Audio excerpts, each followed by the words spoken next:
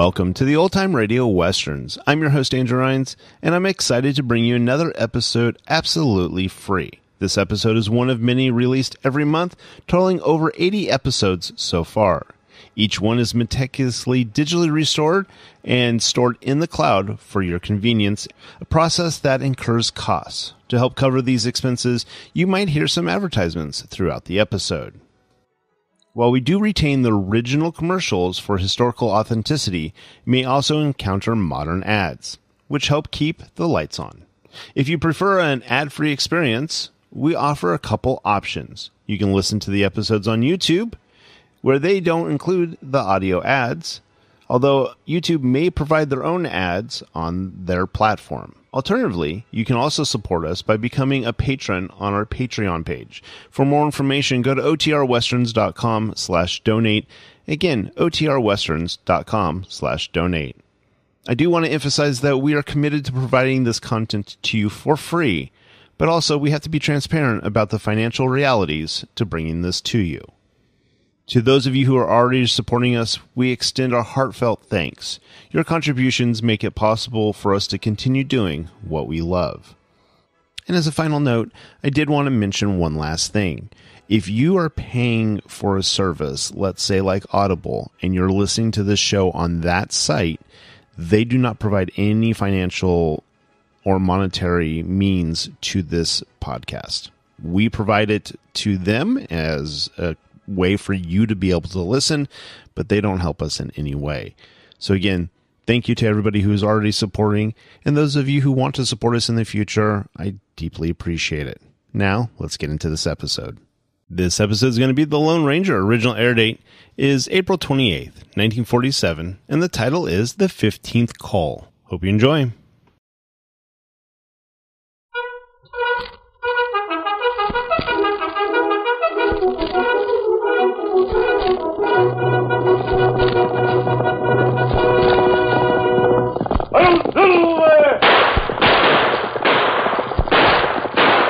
A fiery horse with the speed of light, a cloud of dust, and a hearty "Hi-Yo Silver!" The Lone Ranger.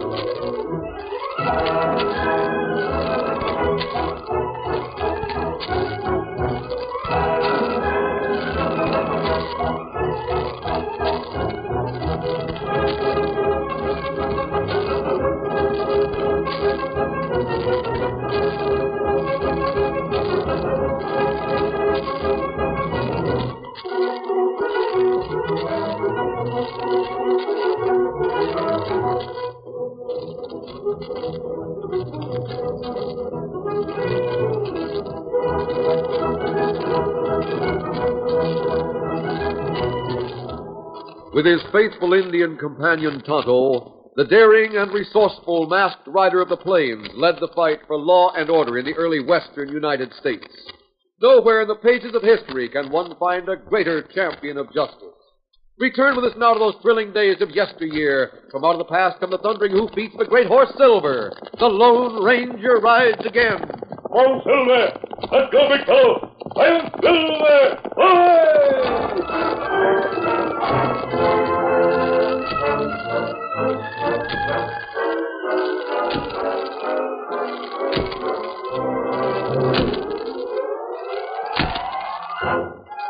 Nine-year-old Bob and Betty Barton were twins.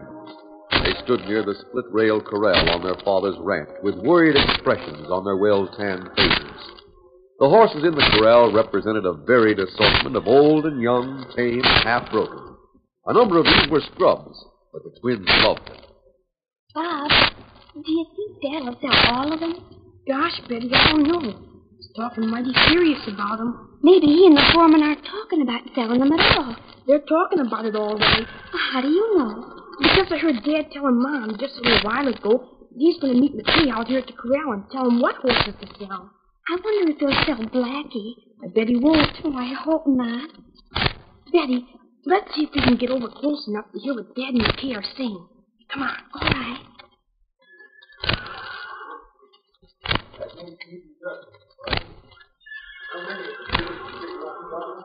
Notice said he'd take 15. 15, huh? Well, that means we need 3 more. Which 3 do you figure? Oh, now, let's see. Doggone it, McKay, it's hard to pick 'em. I wouldn't do it if I didn't need the cash. It's too bad it has to be Childress instead of some man that knows how to treat a horse. I suppose I should consider myself lucky to find someone that's willing to take the scrubs.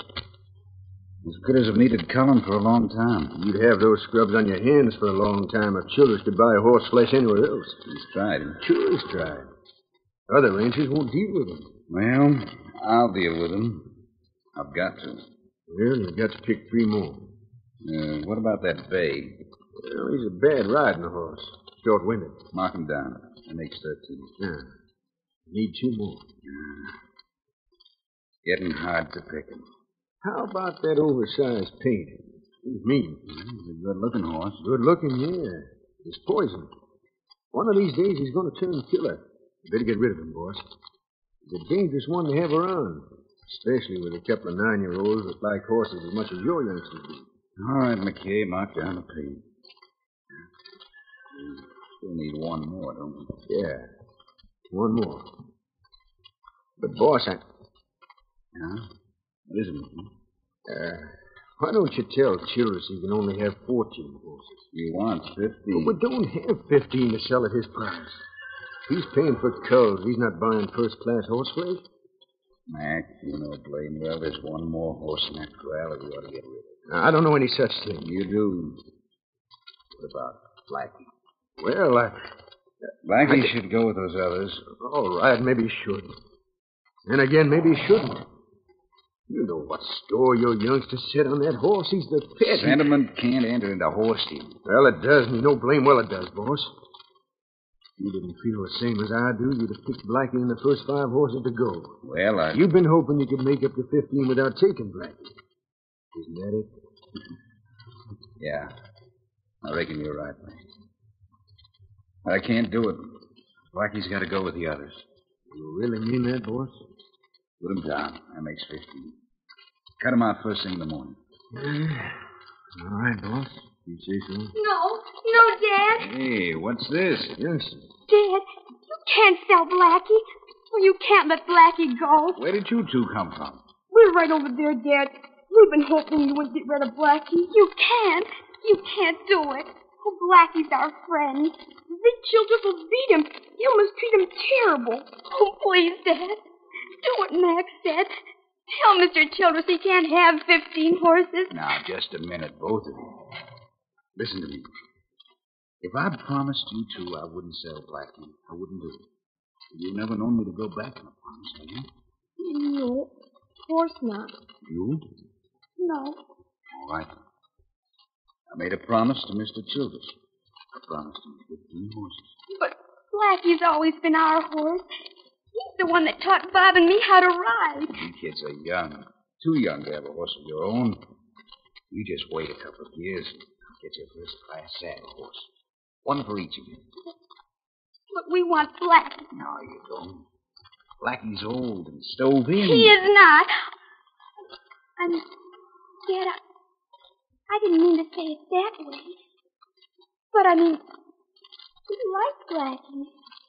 I'm sorry, kids, but it's got to be the way I say it. Let me see how brave you 2 can be. Come with me, Mac. Got some instructions for you. All right, boss. Come over to the front, boys. Don't cry, Betty. Please don't cry. But Blackie's going. You just wait. Blackie's our friend, and he's not going to get horsewhipped by Zeke Childress. Not if I can help it. What do you mean, Bob? Maybe they think they're going to sell Blackie, but they're not. If they take him to Zeke Childress, I'm going to get him back.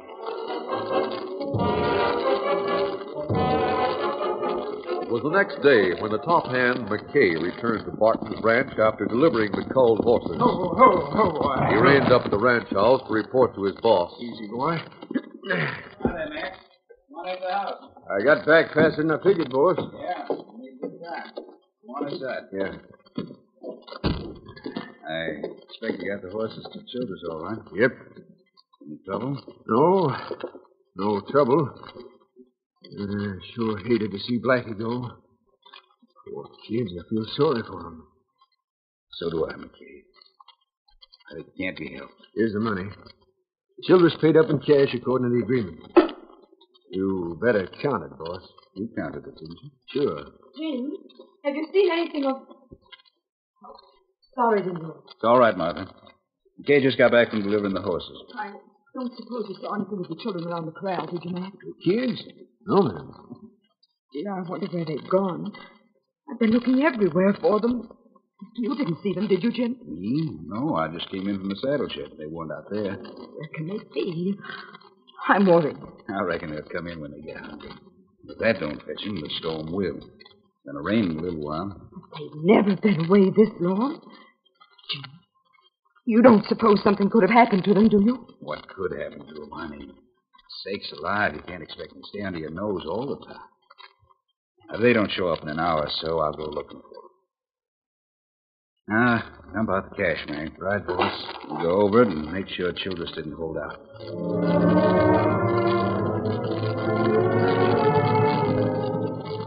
The Barton twins were farther from home than either of their parents realized. Goaded by their affection for the old horse called Blackie, they had made their way to the Childress ranch. Meanwhile, the sky had grown dark as thunderheads rolled up with rumbled warnings of a coming storm. There's Blackie. See him through the bushes there. Bob, I'm scared. Oh. If we take Blackie, it'll be stealing. Zeke Childress can send us to jail. He won't get the chance. Bob, let's go back home. Please. I'm tired and I'm so awful hungry. And besides, it's going to rain. Blackie'll be more tired and hungry if we don't rescue him. But look at him over there. Doesn't he look sad and lonesome? Yes, he does. You've got to help me. But how can I help, Bob? What should I do? See that rock there? Yes. You can stand on top of it and watch out for Mr. Childress while I climb the fence. We've got to hurry or we'll get wet.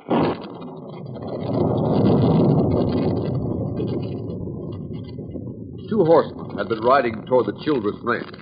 One was an Indian, the other wore a mask over his face. They were the Lone Ranger and his faithful Indian companion, Tonto.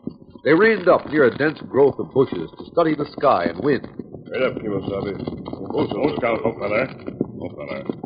Look at those clouds, Tonto. Them thunderheads. Plenty dark. Anyone who wants a lot of rain, the wind is in the right direction. The storm's going to hit in a little while, Tonto. That's right. When it comes, it's going to hit hard. After a storm has been building up for a long time. Plenty people need water. They'll get it. Maybe too much of it. Well, what do you think? Well, Indian entirely expect flood water. We see plenty Indian move into hills. Perhaps we'd better get into the hills ourselves. We need some shelter. Well, there's a ranch over yonder. Maybe we get shelter there. No, not there, Tonto. That's the Childress ranch. What's the matter with Childress ranch? I've heard a lot about Zeke Childress. He doesn't know how to treat his horses. Oh. I don't want anything to do with the man. Easy. Tonto, you hear that? That's a pretty big thunderbolt. You're talking about the thunder. I thought I heard someone shouting. It sounded like a child. Only hear that. Move, Silver, up, Scout.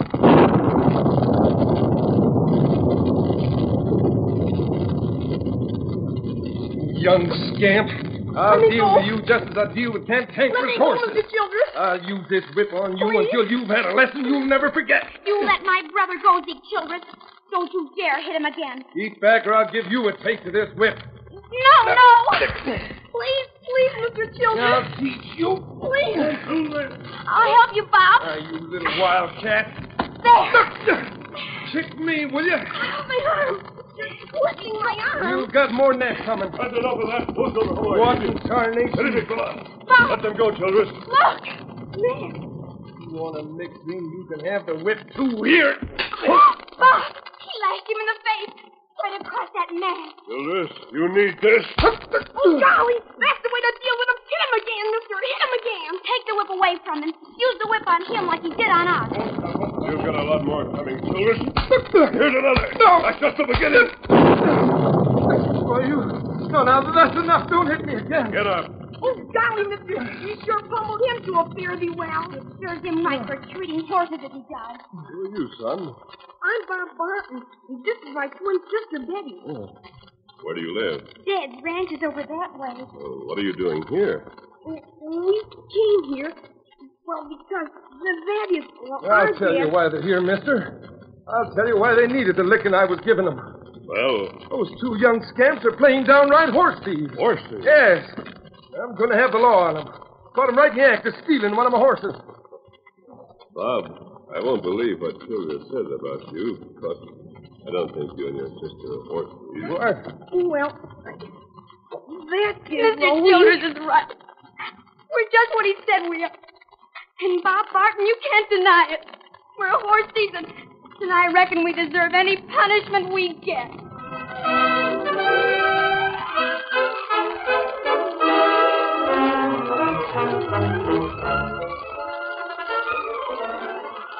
The curtain falls on the first act of our Lone Ranger story.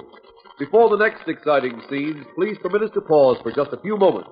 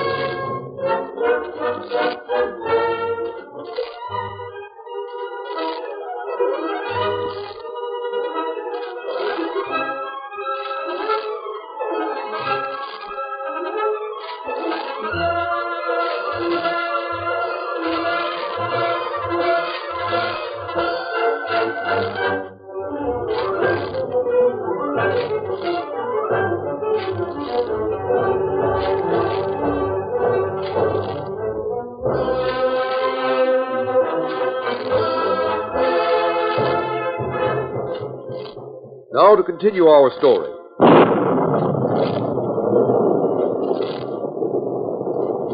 After Betty had said that she and her brother were horse thieves, the Lone Ranger and Tonto took the Barton twins and Zeke Childress into the Childress saddle shed, where they heard the story of old Blackie, while the storm broke in all its fury. The masked man listened to the story of a gentle old horse that was greatly beloved by the twins. We didn't mean to steal anything. That is, I guess we were going to steal it. But we didn't stop to think. Didn't stop to think. Just a minute, Childress. Blackie means much more to these children than he does to you. Tommy Rod. Yes. Loyalty is something you wouldn't understand. Let them have the horse. I'll go home with them and explain the situation to their father. I'm sure I can make him understand it, so he'll return the money you paid him for Blackie. Bob, oh, did you hear that? Dolly, do you really mean that? What do you say, Childress? Why should I? I'll tell you one reason why you should. About time you did one decent thing. Here's another reason. You deserve a lot more punishment than I gave you. I'm ready to continue where we left off. Are you? Well, you don't give me much choice. No, Childress. I don't give you much choice. Take the horse. Betty, did you hear that? We're going to have Blackie. We're going to have our horse back. Oh, mister, you're awful good. Lean down here.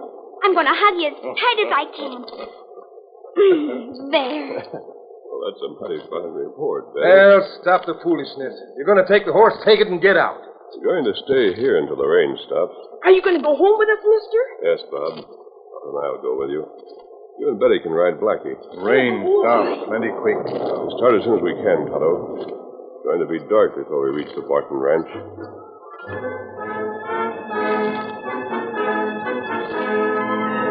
After the storm had spent the worst of its fury, a steady rain continued into the darkness. By that time, Martha Barton was almost beside herself with worry for the twins. She paced the floor of the house, waiting for Jim and the foreman to return from their search. Then she could stand it no longer. Betty! Betty, where are you? Leaving the door wide open, the frenzied mother dashed into the night. I've got to find them. Bob! Betty! The night was black as pitch. Martha didn't know where she was going. She didn't care. Bob! Betty! Oh! Stumbling over a protruding root, she fell, struck her head against the trunk of a large tree, lay motionless.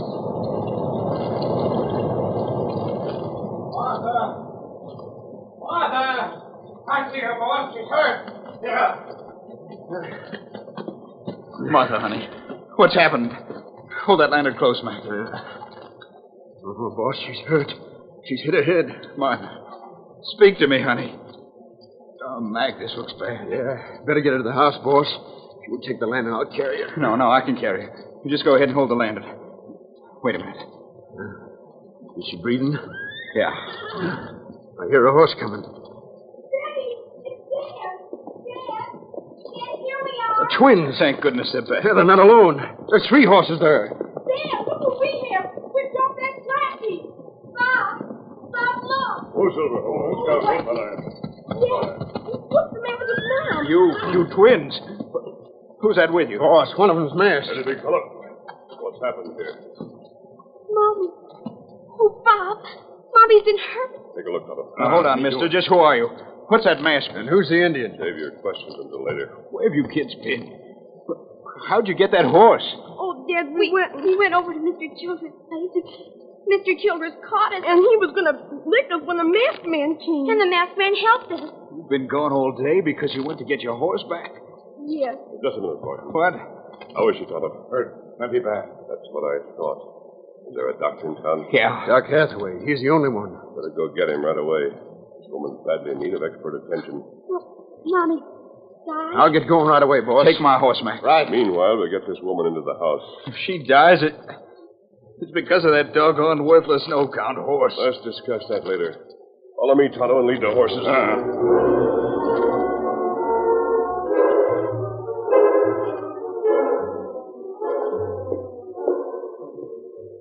Need Dr. Plenty Band. Mommy! Facing the floor won't help, Barton. That horse. That doggone horse. He's responsible for this.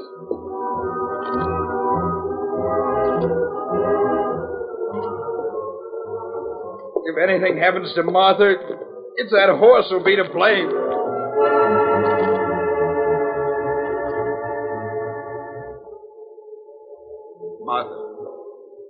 Martha, speak to me.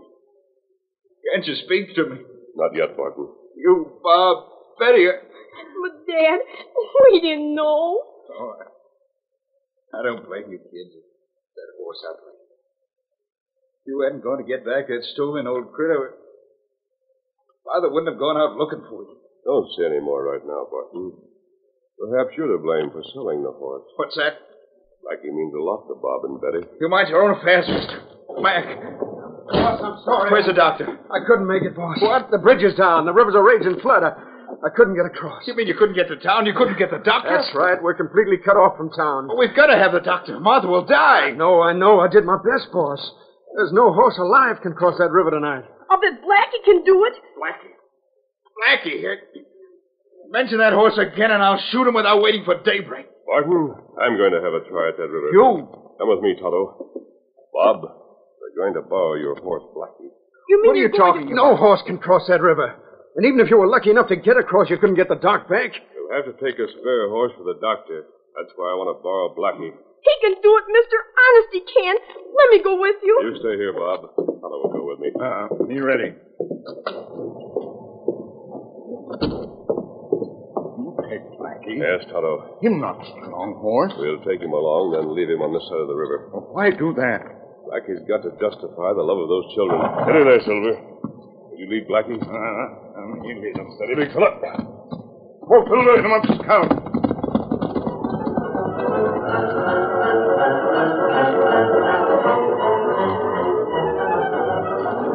Oh, Silver, When the Lone Ranger and Tonto, who led Blackie, reached the bank of the river, they found it even worse than they had anticipated. White water churned madly in the darkness. Tonto thought the task ahead impossible. You're going to stay on this side, Tonto. I'm going ahead on Silver and lead Scout. Got to have him to bring the doctor back. Well, maybe Doctor not come. He's got to come. You stay here.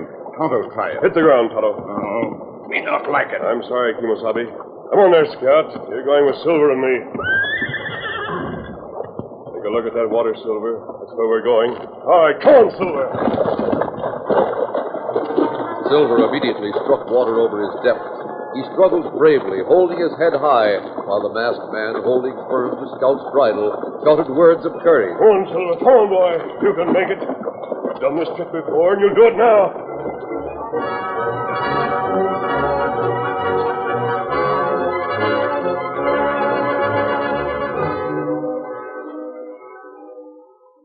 Mommy, please, Mommy, open your eyes.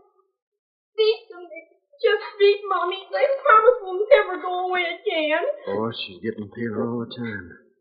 What could the doc do if he did get here? The masked man said he'd have medicines that would help her. That's the use of thinking of that. The stream's what you said. No man or horse could cross it. It's all I said and more. Blackie will know how much depends on him. Don't you mention that horse again. You hear me? Yes. There must be something we can do. I wish I knew what to suggest, boss. We can't just stand here. You can't just wait and do nothing. You know, there was something about that masked man. What do you mean? The way he acted. The way he talked. He seemed so old fine, sure of himself. You think he could cross that stream? I don't know. No, even if he could. Even if he got to town, he couldn't get back with the doc. He seemed to think he could. You know, I've been thinking about him, boss, and wondering. Doc! Doc Hathaway! How'd you get here? Don't ask me how I got here, Barton. All I know is a masked man come to my house and said I was crossing the river on horseback. Oh, Doctor, do something for Mommy. You can help her, can't you, Doctor? You've got to help her. Open my bag, Barton, while I have a look at the wound. An Indian looked at it, Doc. He said that I know. He told me about it. Doc, did you really cross the river on horseback? If it hadn't been for that masked man and the extra horse he brought for me to ride, I'd never been able to make it.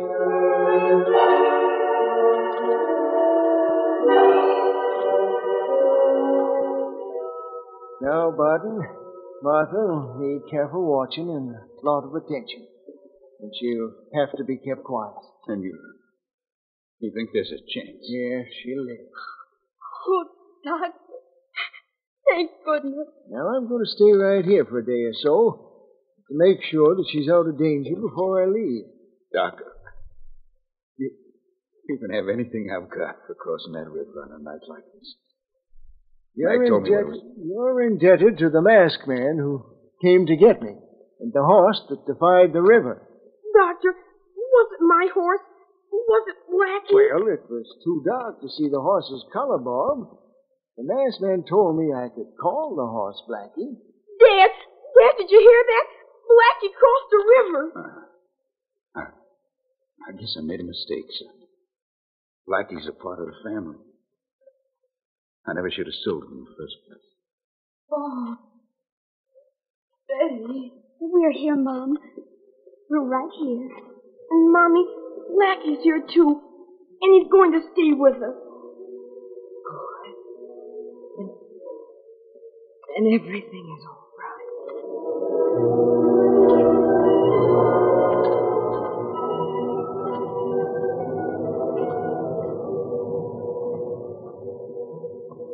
We can go, Tonto. Through that window. You can tell by those faces that everything's all right. It's too bad Scout not get credit for helping you, Silver. But it not matter. I guess Scout wouldn't mind. Helping a poor old horse like Blackie establish a reputation. Easy, big fellow. One Silver, and I'm scout. I'm Silver.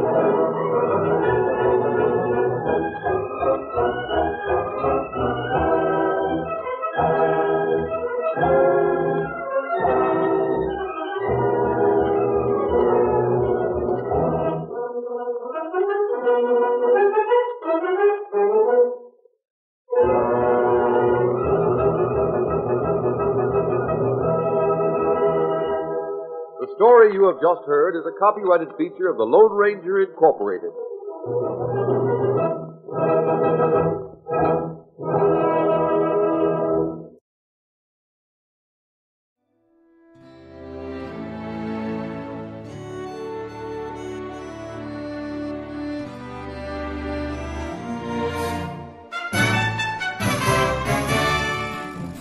This has been a presentation of OTRWesterns.com, and we hope you enjoyed. Please take some time to like and rate our shows in your favorite podcast application. Follow us on Facebook by going to OTRWesterns.com/Facebook. Subscribe to our YouTube channel by going to OTRWesterns.com/YouTube. And send us an email, podcast@OTRWesterns.com.